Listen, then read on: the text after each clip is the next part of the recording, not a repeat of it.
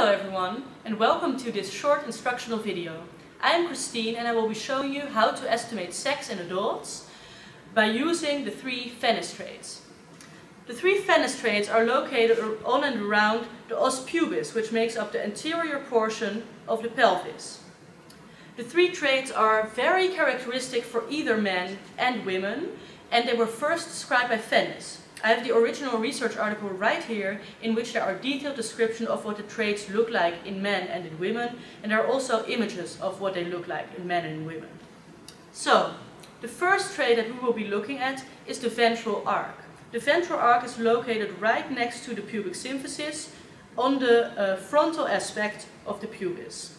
Now what this is, it means that there can be, the pubic symphysis can either be straight, or there can be kind of a ridge of bone that slopes away from the midline of the pelvis.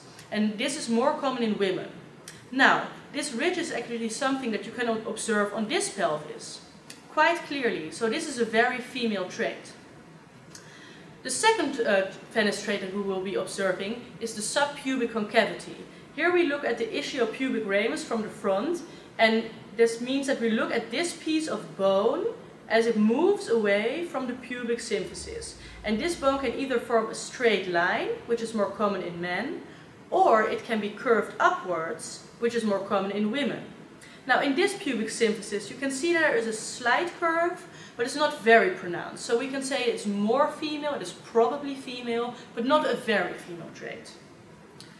The last Phenice trait that we are looking at is the ischiopubic ramus. The ischiopubic ramus is this piece of bone, but this time we are observing it from a medial point of view, so from the midline.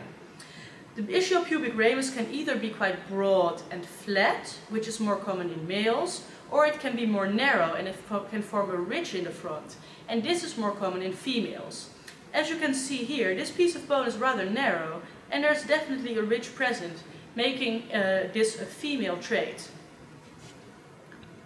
As you have seen, all three Phenice traits on this pelvis were either very female or probable female, indicating that this individual was probably a female as well. However, you really have to keep in mind that to arrive at a truly reliable sex estimation, three traits are not enough. We have to observe many traits, many other traits on the pelvis, as well as many traits on the skull and on the mandible.